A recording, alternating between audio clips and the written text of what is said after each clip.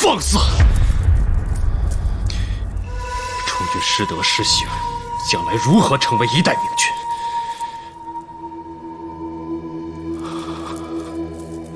父皇，您真的要废除皇兄吗？这崇俊呐，淫乱宫闱，他这是扰乱朝纲。哎，皇上，你对他总是循循善诱，臣妾对他也是多次退让，可他一点都不懂得珍惜。皇上，你对他已经仁至义尽了，如果再不废除他的话，那恐怕会危及社稷江山呐。恐怕皇兄也只是一时糊涂吧。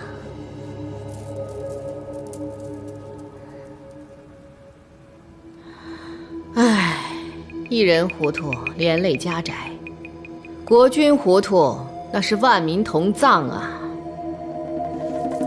父皇，请三思啊！你看，皇上，你看你的女儿啊，请三思，请三思。你看，总是待人以宽，待己以严，都什么时候了，还讲兄妹之情？真是心怀圣德呀！可惜果儿你是个女儿身，否则你就是当国君的典范。女儿也可以当国君啊，太上皇不就是最佳的典范吗？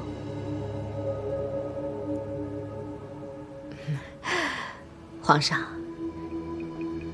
臣妾以为，皇上大可封女儿为皇太女。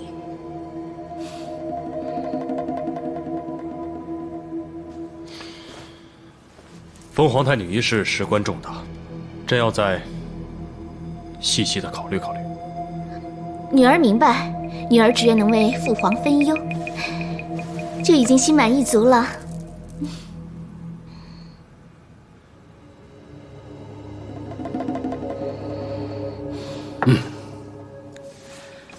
义子出错，满盘皆输。崇俊实在太过意气用事，皇上龙颜触怒，看来废除太子之言真的会成为事实。若如此，我恐怕是站错边，押错宝了。事情还没有到最后关头，言胜论败还为之尚早吧。皇后必定趁此风势，向皇上广进谗言，说服他废除太子，另立储君。如今太子已经进退失据，任人宰割。崇俊的性情就是太过于耿直，从来就不懂得任一时退一步的道理。所谓与突厥和亲，迎娶公主，根本就是皇后一手设下的陷阱。崇俊竟然视而不见，还要硬闯过去，实在是太不智。其实也不尽然，崇俊并非不智，只是太过于重情了。依他的性格，宁愿舍弃江山，也不愿意抛弃美人。他为这份爱所牺牲的，实在是太大了。若皇上真的罢黜太子，我们就要找着先机，阻挡皇后的下一个杀招。爹的意思是指安乐公主要当皇太女一事。若崇俊一废，此消彼长，皇后胜算就大增。此女郎子野心，早就想效法母皇，要当一国之君了。然而要逆风而行，谈何容易，而且风险极大。眼下孩儿又实在是想不出任何良策。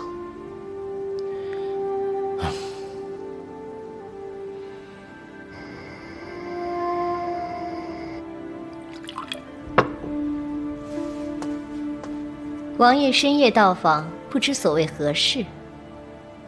唉，本王彻夜难寝，心烦呢。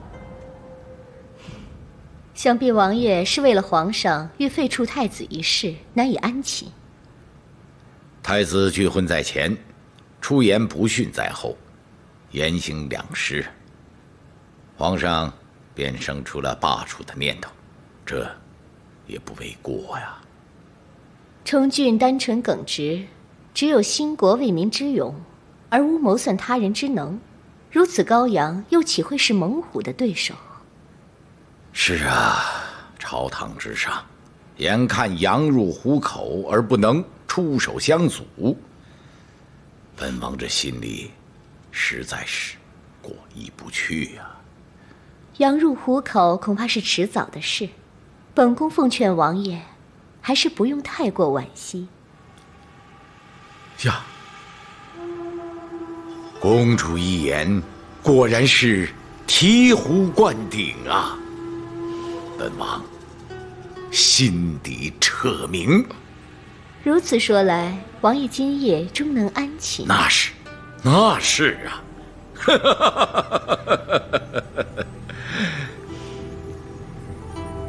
啊，凡事该有来有往。早前啊，我在后山狩猎的时候，意外地发现了一块石中玉，此玉纹理浑然天成，真是绝世珍品。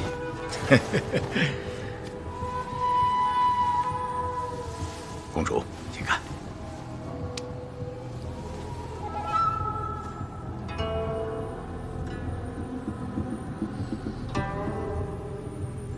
只不过是一块寻常碧玉。公主可否发现，此玉纹理犹如三轮明月啊？王爷如此一说，三轮明月确似成立。我发现此玉时，正好传来扬州旱灾灾情得缓，久旱逢甘露，天降喜雨之消息。玉现福至，此玉绝对是吉祥之物。诚如王爷所说，此玉真是好兆头。公主，今夜幸得公主指点，此玉就赠与公主，以表谢意。王爷如此好意，本宫就收下了。老臣已打扰多时，就此告退了。王爷慢走。好，留步。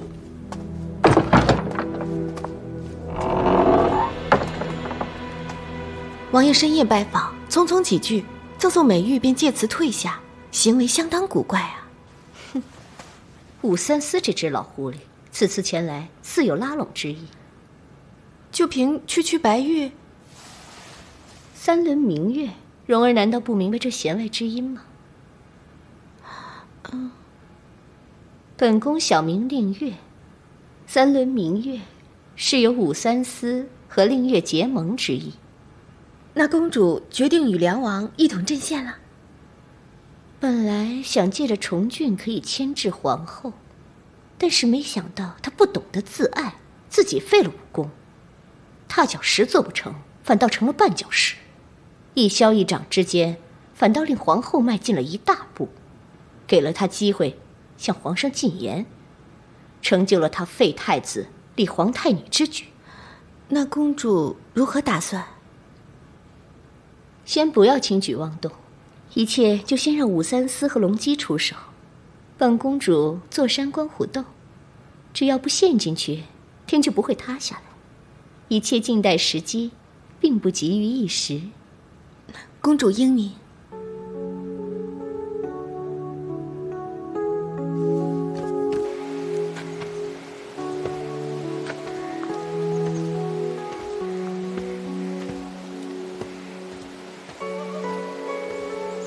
这是刚才为太子求的平安符，还望太子一直带在身边。夫人，你身怀6甲，其实不应该走动。听说那个神庙很灵的，所以希望可以保佑太子不会出任何差错。恐怕一切已经太迟了。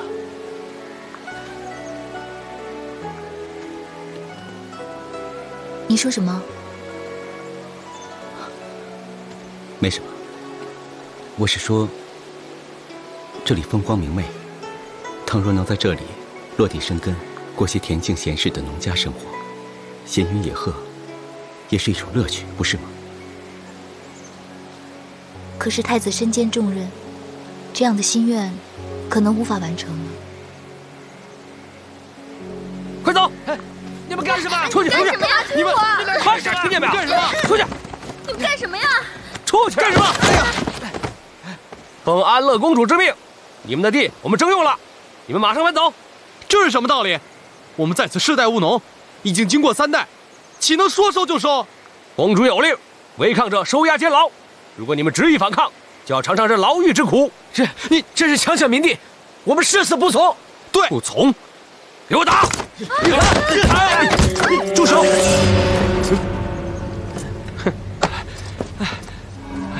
你是什么人？竟敢挡官差办事！来人，给我拿下！是你敢？我是当今太子，见到本太子，还不下跪行礼？叩见太子殿下。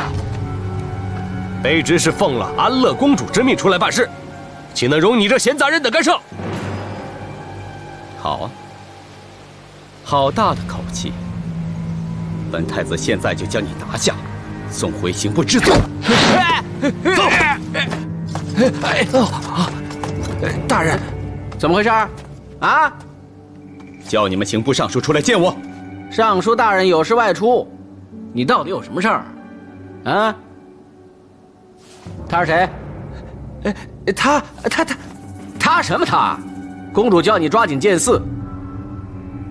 哦，你在外边惹事了是吗？不是，他说他是太子。嘿，他说他是太子，那你不会告诉他你是公主安排的人吗？你竟然连本太子都不认得？太子？您是哪位太子啊？太子李重俊。啊！见到本太子，还不立即行礼？卑职见过太子。你竟然连宫中的礼仪都不清楚，你官职是如何得来的？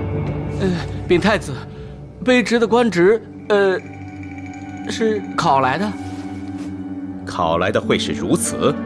说，你这官是多少钱买来的？不说，不说，你下去跟阎王说。50两。谁卖的？说。是那个安乐公主。区区50两，就能当上刑部的书记，连宫中最基本的礼仪都不懂，更何以言行责？安乐公主竟然卖官鬻爵到此地步，简直是太过分了！哎，太子，你要去哪里啊？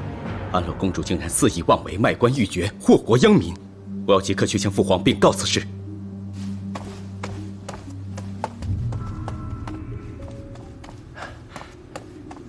启禀皇上，太子在外求见。朕无暇接见，命其退下。奴才遵命。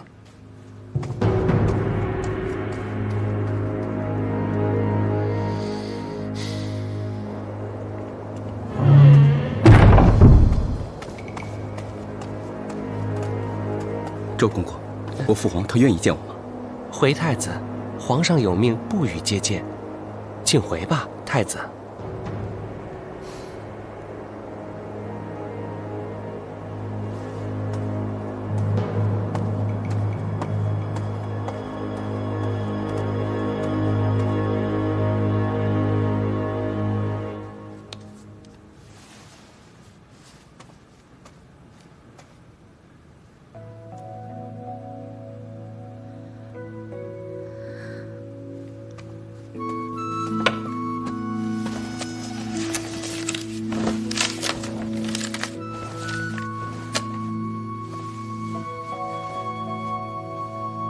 福儿，子时已过，你怎么还没睡呢？太子没睡，福儿怎么敢睡呢？天下未安，何以成眠？太子，福儿，你不用担心我，你现在患有龙脉，应当多休息。要是你有什么差错，你要我……太子，你别担心，福儿一定会小心保护太子的血脉。我也希望可以为太子继承香火。他日太子登基，孩儿也日益长大，他可以辅助左右，为太子分忧。没错，我不应如此自怨自叹，我应该下定决心，为了让我们的孩子出生之后能活在一个太平盛世里，我这做爹的可一定要为他干一番大事。难得太子志比天高，他日一定是一个受人爱戴的好皇帝。为了百姓，为了我李姓大唐，我绝对要让天下万民久享安宁。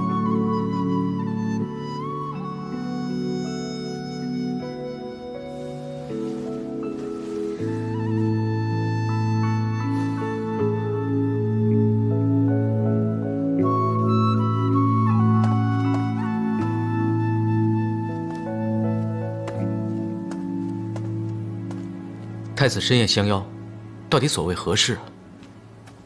太子少年心性，冲动鲁莽，成事不足，败事有余。要不是看在你的份上，我才不会和他见面。姑姑，公主，你到外面守着，不要让任何人进来。是。太子深夜召见，所谓何事？崇俊有要事，要与二位商讨。近日来，崇俊眼见韦后、安乐公主烈行日盛，甚至是卖官求荣，祸国殃民。朝中更是佞臣当道，危害忠良。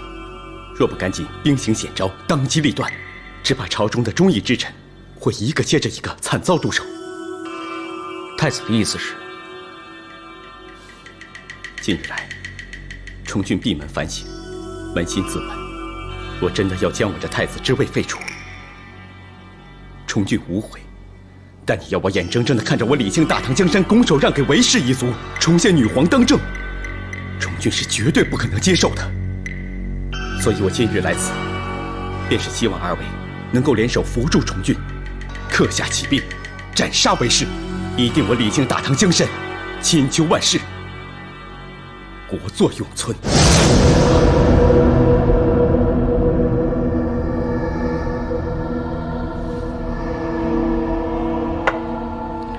你说太子要你和太平公主联手，发动兵变。事情发展到这个地步，孩儿也是始料未及啊。那你打算怎么做？爹认为孩儿应该怎么做？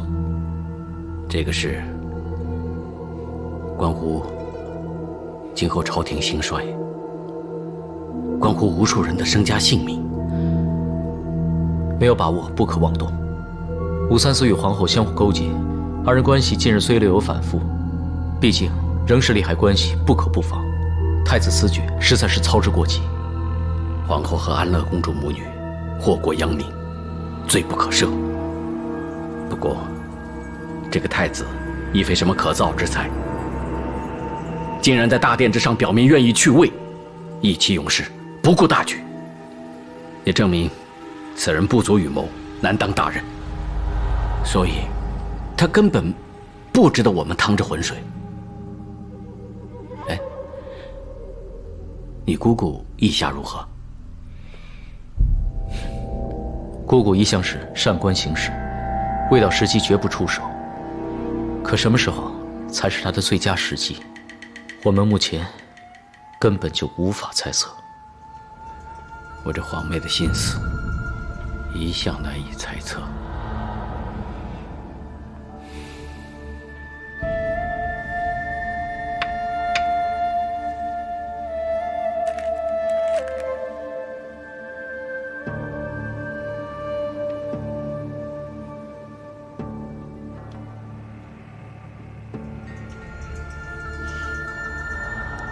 妙招，妙招！这炉香都还未燃完，奴婢又输了一局。其实本公主早就下错了好几个字，只是你一直没有察觉而已。真的吗？奴婢所料不然，公主想必还在为太子所求的事情心烦意乱，所以才下错了，是吗？知我者莫若蓉儿。那公主有何打算？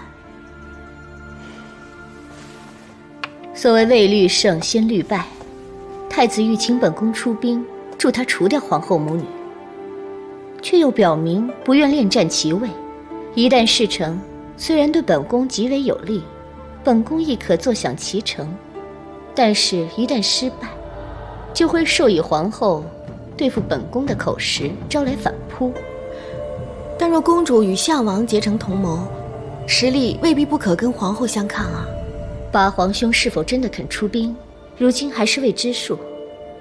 当日太子不惜放弃储君之位，也要拒婚突厥一事，据闻八皇兄颇为不满。你想想，他怎么可能把全部赌注压在一个根本就没有将来的人身上？奴婢若是项王，恐怕也不会。更不要说还有一个态度摇摆不定却又举足轻重的梁王。如果他是站在皇后那边，那双方的胜负之数恐仍未可料。那公主决定拒绝太子所求了。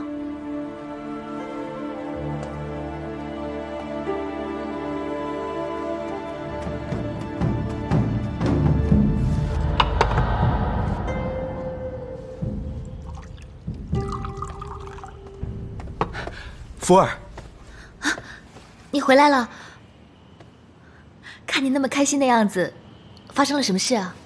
你还记不记得我曾经跟你说，我要为你和我们孩子的将来做一点事情。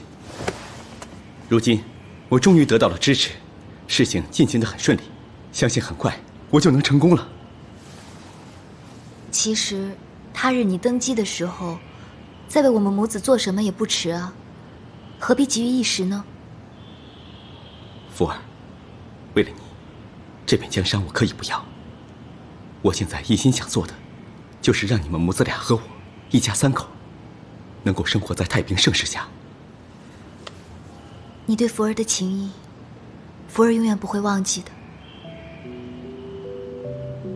福儿，为了你，跟我们的孩子，我早些日子在城外置了一所别府，想把你们母子俩安顿过去。你是怕别人发现我怀有身孕，所以在外面准备了地方让我待产。难得你想得这么周到。这也是其中的一个原因。那你要我什么时候过去？当然是越快越好，你赶紧准备，等我一切安排妥当，你就可以出发了啊。嗯。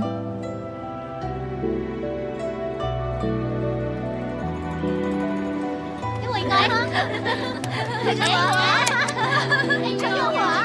别再干了，钱都来了，来，再开始啊！给我，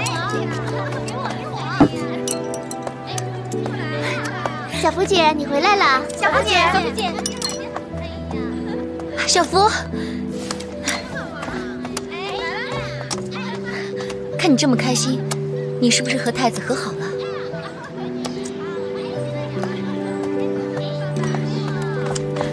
究竟怎么样了？快告诉姐姐啊！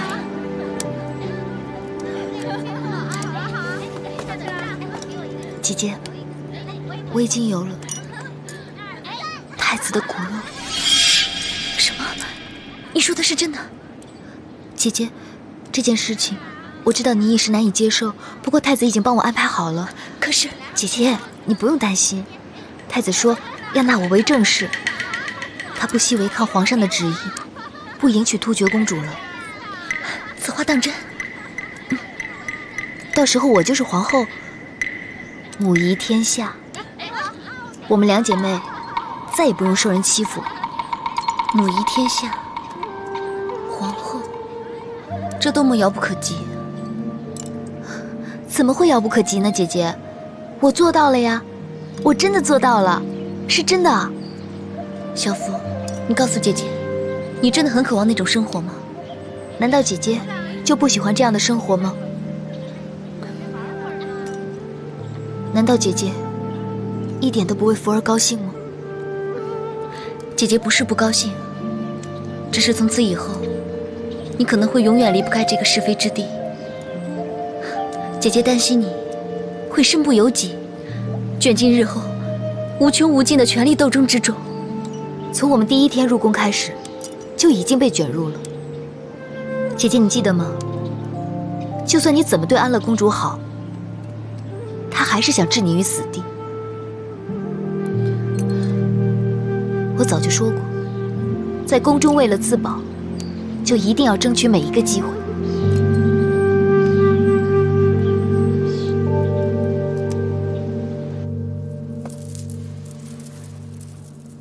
你说你要搬出长安之外居住？是的，还请父皇恩准。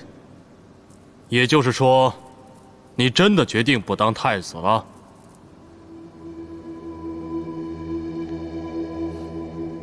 好，很好。既然你执意如此，朕马上让上官昭容草拟一份诏书，公告天下，将你废掉好了。谢父皇。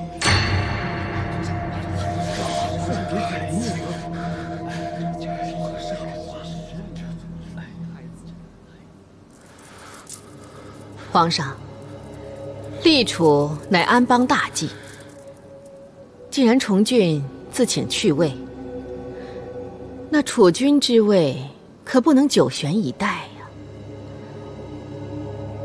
本宫认为，安乐公主端庄贤淑，蕙质兰心，是储君的最合适的人选。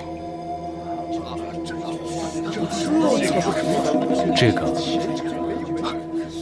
皇上，正如娘娘所言，立储为安邦大计，绝不可以草率看待。微臣以为此事还需从长计议，慎重再三啊。隆基，你对本宫的建议有疑义？不敢，请恕微臣直言。纵观古往今来，从来就没有立皇太女之先例。此话差矣。想当年，太上皇早已开创了以女子之身也可以称帝的先例。此乃非常之事，毕竟未可以长情论之啊。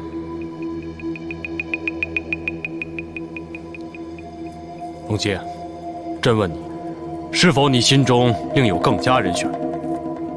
回皇上，依臣之见，若论纲常礼法，臣认为四皇子重茂才是太子的最佳人选。此言倒也有理有据，只是皇上，重茂还年幼，根本不懂事啊。皇上春秋正盛，只需假以时日，加以细心调教栽培，以重茂的天资，相信他日必能担当国家大任。众爱卿，你们有何建议？可以各抒己见嘛。回娘娘，微臣以为，与其立重茂，不如立安乐公主为皇太女，更加妥当。此言差矣。祖宗家法，向无立女为嗣之事，这是违制。此例一开，恐天下人不服啊！皇上，兹事体大，微臣认为，既然皇后娘娘、隆基以及各位大人对立储均各持己见，不如请太平公主出来，一起共商如何？不行。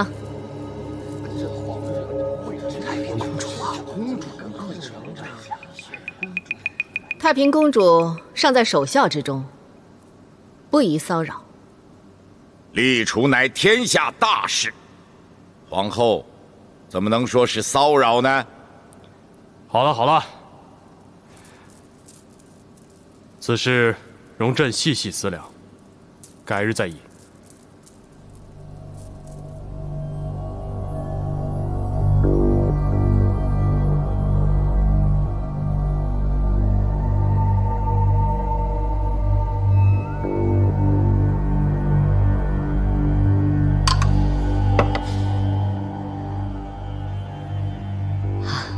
皇上是否还在为太子的事烦心呢？不要提这个不孝子。要不是他如此不争气，今日朕何至于如此心烦？皇上能否听老奴一言？慧宁，你跟随朕多年，这几年来，不论是境遇顺逆，你跟周公公对朕向来是不离不弃，忠心耿耿。还有什么话是不能向朕说的？老奴斗胆替太子求情，恳请皇上收回废黜太子的成命。你们俩这是干什么？有什么话先起来再说。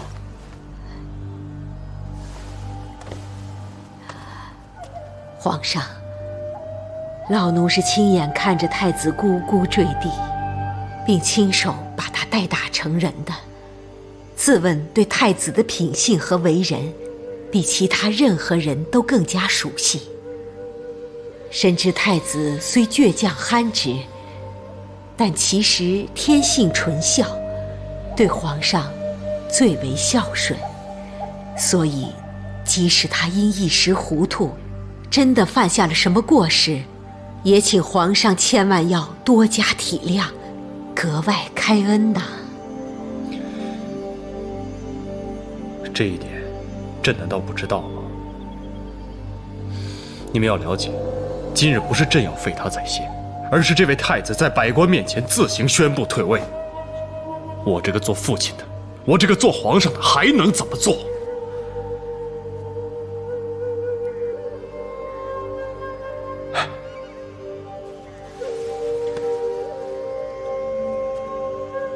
当年，朕被母皇废黜。一家大小被逐出京，颠沛流离，惶惶不可终日，不知度过了多少个寒暑春秋。好不容易到了今日，否极泰来，原本以为可以过上太平无忧的日子，没想到还是被烦恼困扰着。可恨！真想不到隆基那小子跟我来这一手。还把你的弟弟拉出来跟你相争，母后何必动气呢？依果儿看来，此举并非对我们毫无益处，至少可以让我们知道，八皇叔父子已经不站在重俊那边。那又怎么样啊？他们父子还是来搅我们的局，跟我过不去。他俩不是一直在跟我们处处作对吗？倒是武三思临阵倒戈，硬是把姑姑给扯出来，刻意的左右大局。这一招，才令人措手不及。看来，武三思这个老家伙也是有点坐不住了。莫非他是真的已经向太平公主卖好投诚了？想借助他的势力有所图谋？要知道，你姑姑一向是心机深沉，野心非小。这次要是武三思请他出山，对他来说还真是天赐良机呀。对，正所谓请神容易送神难，一旦让他趁机得揽大权了，与武三思连成一气的话，情况将对我们极为不利。看来我们当务之急是要对付这个老匹夫。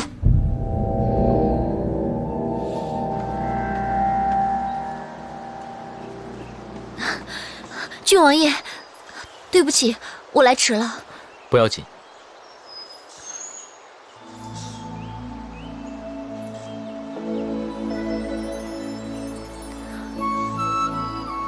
你这是干嘛？不好意思，我不过刚好在想些事情，想得入神罢了。郡王爷心怀家国，心中总有那么多想不完的事情。这一次又在想什么呢？我在想太子和你妹妹的事情，不知道他们的关系现在进展得如何了。上次为了太子被逼和亲一事，福儿曾经一度很消沉，不过后来不知怎么的，事情又有了新的转机。太子早已向皇上奏请辞去东宫之位。你说什么？太子他……朝中很多人都对此事感到不解，可是大概没有多少人能够猜想得到，太子甘愿做此牺牲，原来只是因为他对你妹妹的一片痴情。太子殿下对福儿情深意重，也不枉福儿对他如此倾心。可是，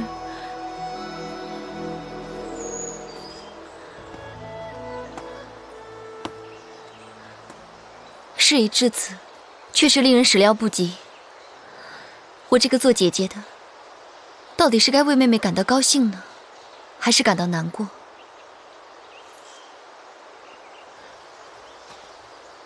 此话何解？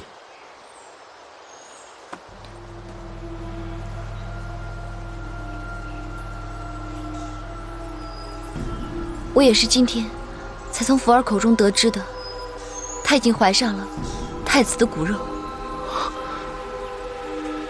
难怪重君宁愿去位，也不愿屈从皇上的旨意，应去突厥公主，还想迁出京城。原来都是因为这件事情。太子刚为福儿放弃江山，孟凡实在为福儿感到高兴。这样一来，他们两个就可以离开这个争权夺势的是非之地了。你可不要像太子那般，把事情想得那么天真了。事事岂能都像人设想的那么尽如人意？要知道，太子已宣布退位，皇后娘娘那边就已经提议要让安乐公主做皇太女了。若是一朝让他们得逞，大唐的江山社稷可就微乎其微了。以他们母女的阴狠性情，即使太子不在其位，亦难逃毒手。那该怎么办呢？奴婢真的不想看见公主殿下就这么糊里糊涂的任皇后娘娘摆布，以至于迷惑心智而不自察，一步步铸成大错。我需要你帮我一个忙，或许可以阻止这一切的发生。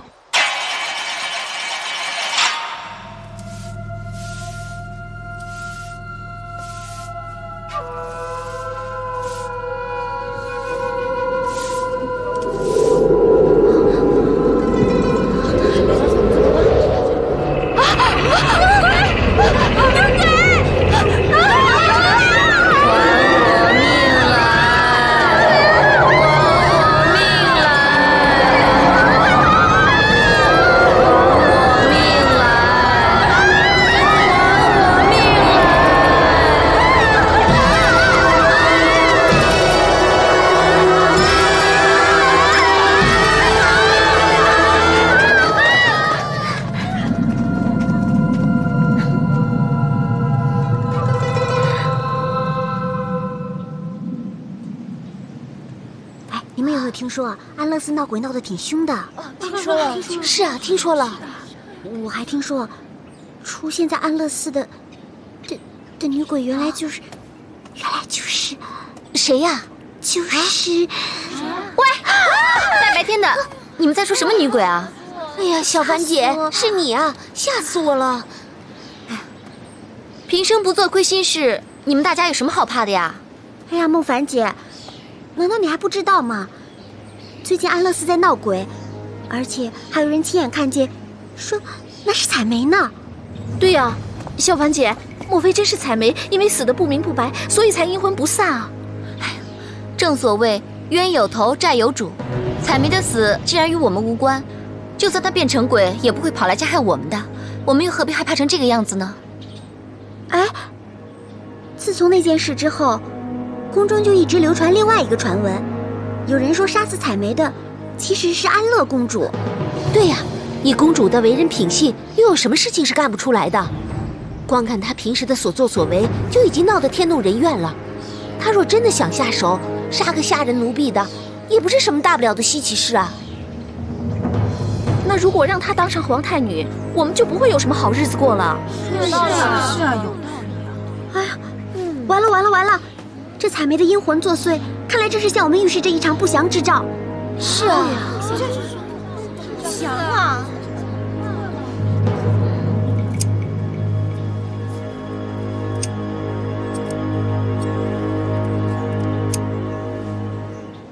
皇上，老奴平日常常劝你，闲暇之时出来走走。今天走走，是不是神清气爽？